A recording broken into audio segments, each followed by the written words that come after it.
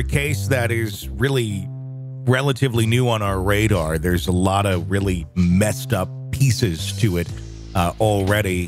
Talking about the the murder of 13-year-old Madeline Soto. Been talking quite a bit about mom and her partner. But another piece to this that's been very messed up is the outrage over the sheriff sharing a photo of her corpse on Instagram. You know, are you on Instagram? Because I am. I am. So the things that I share mostly, I've taken up baking sourdough bread.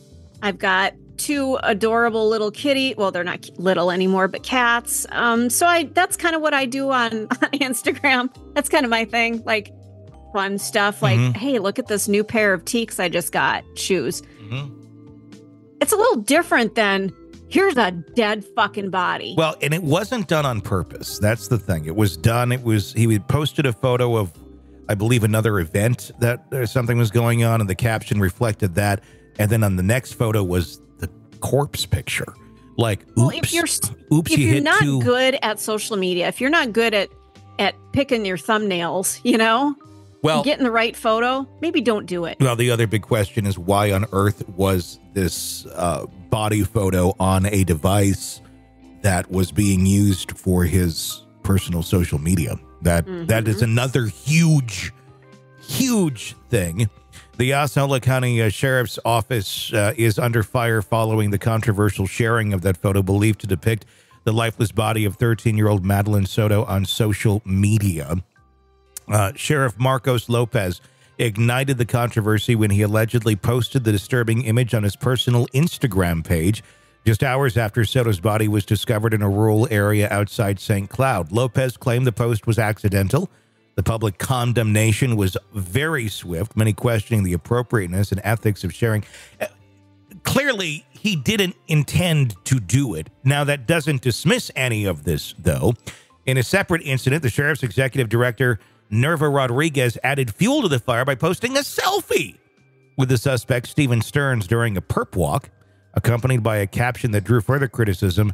These actions directly violate the sheriff's own social media policy, which explicitly prohibits the dissemination of information from ongoing criminal investigations, including photographs, as well as making statements about the guilt or innocence of any suspect. So it was like a double whammy of, now that one, I believe, was more intentional. That one, law enforcement expert Roddy Nelson expressed dismay at the violations, emphasizing the importance of adhering to established policies and procedures. I'm wondering if they had any. It makes you look at the leadership. I mean, that's all one can do. And once again, it goes back to transparency and accountability.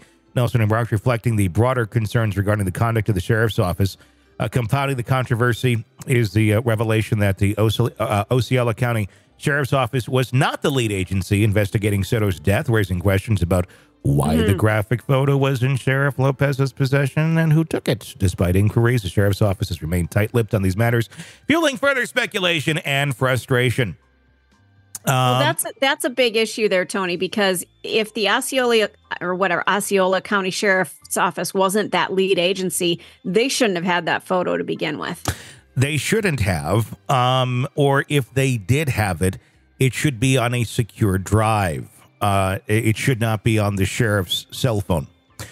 You should never have evidence photos from a case on your cell phone. I just had a big conversation with Bob Mata about this, and it'll be a segment that airs next week here on the podcast, asking, what is the protocol on this sort of thing?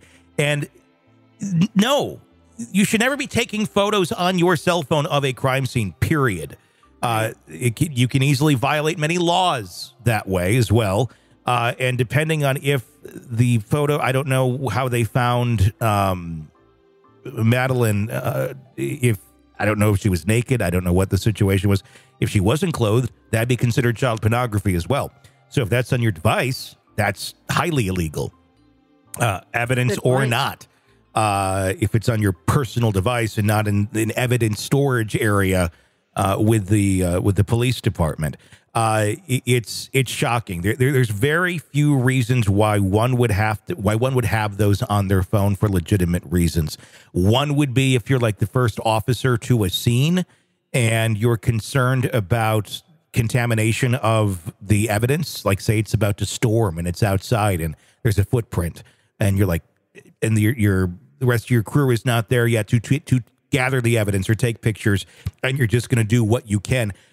That's understandable, but then you would get him off of your device. It wouldn't still remain there for accidentally posting onto Instagram.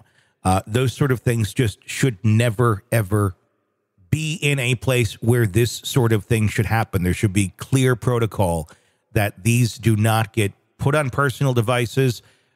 They shouldn't be on something where it's going to accidentally be clicked on to get onto Instagram. But clearly those protocols aren't being followed in the Osceola County Sheriff's Office very well. Yeah, it takes me back to, and kind of a different situation, but Kobe Bryant, when he died in the helicopter accident, those photos were everywhere. Shit, I even saw one. There was what? Of the accident, like, and body parts. Oh, somebody on scene took photos and shared them.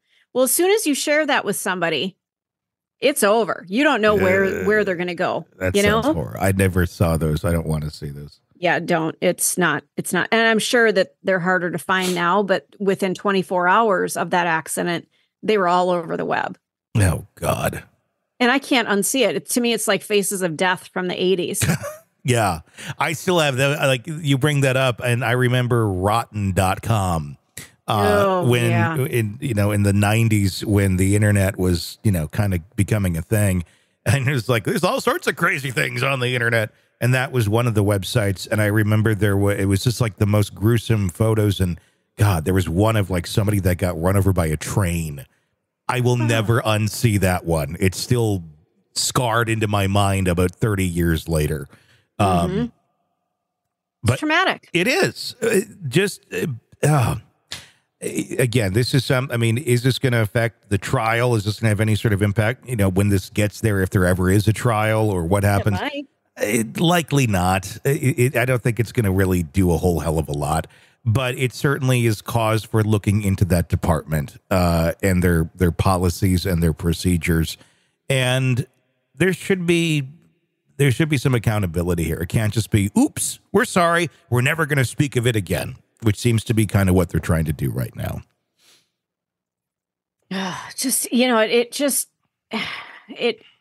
It adds another layer of what the fuck. I mean, and we've spent this entire time talking about not even the victim.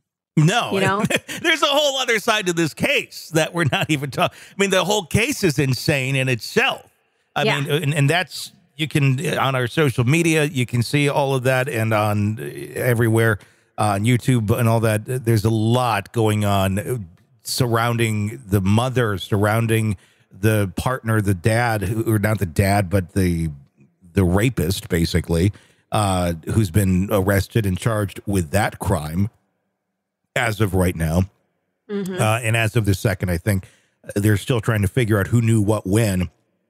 And it doesn't look very favorable for the mother. Her stories have been conflicting left and right. She's in some interviews saying that we dropped her off, and others, or in the same interview later, she says it was just him who dropped him off. Then she has an account of seeing her the night before, and that was the last time she saw her. And then the next interview, she saw her in the morning. And then it was, she was on surveillance footage when they dropped her off. She was never on surveillance footage because she's never been dropped off. Just how soon before the mom gets nailed too? By the time this airs, probably. I'm really, I don't know. I mean, I think it's only a matter of time, quite honestly. As of right now, innocent, no charges, not supposedly a suspect right now. I don't know if she had anything to do with it, or if she was just complicit, or if who the hell knows. But I'm sorry, she looks extremely questionable in terms of her not having her stories remotely straight on multiple parts of this case and what's going on with her daughter. Not to mention, she seems to have zero emotion about her daughter being missing. It was like, well, I don't think they should be. I don't think they're going to find anything over there. They're over by the river right now, but I don't think they're going to find anything. I think it makes your voice go really high on cue when, like, it's an emotional question and pretends to cry and dabs the non-existent tears. And then they make their voice crack a little bit when it seems like I should feel emotion. My question is, how do you not feel emotion? Right. I guess exactly. That's she knew what happened. Well, maybe she did. Maybe she didn't. I don't know. I mean, but even if you did know what happened, how do you have zero emotion? It's your daughter. And she's and at that point in time, missing. But if you already know the answer to that question, and you're more so, everyone's concerned for your daughter and she's missing, and that's the narrative that we're all looking at as this was ongoing. But when you already know the answer to that question, you're more concerned about covering your ass. So that's why there's no real tears. That's why there's no red eyes. That's why you're so matter of fact that you're talking about it like you're ordering fucking pizza. Like, oh my, it was just so cold. It's mind boggling. If you want to watch it, empty. Empty, completely empty. If you want to watch that interview and our dissection of it, I did a big video on it today, dissecting it. It's on YouTube, on the Hidden Killers podcast YouTube channel. And it's, I don't have words for it, but there's a lot wrong with this case. A lot. Sick of the ads? We are too. Start listening with no commercials now and get access to all of our episodes in advance of everyone else. Become a True Crime Today Premium Plus subscriber on Apple Podcasts. Search True Crime Today Premium Plus on Apple Podcasts or go to our podcast page and sign up now. True Crime Today Premium Plus. Sign up now.